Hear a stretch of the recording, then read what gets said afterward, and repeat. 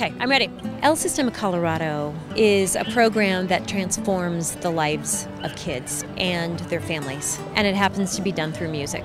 The arts kind of brings everything together. Music education helps us in so many ways. Well, for kids, it helps on a cognitive level. There's so much research being done right now showing the effects of music education and learning how to play an instrument on the brain. It literally alters the brain.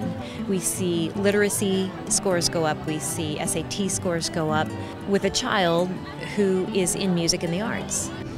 Classical music teaches perseverance, it teaches working together, agreement, even just tuning the instruments and having to play notes together is teaching this to children in a way that you couldn't teach them in words.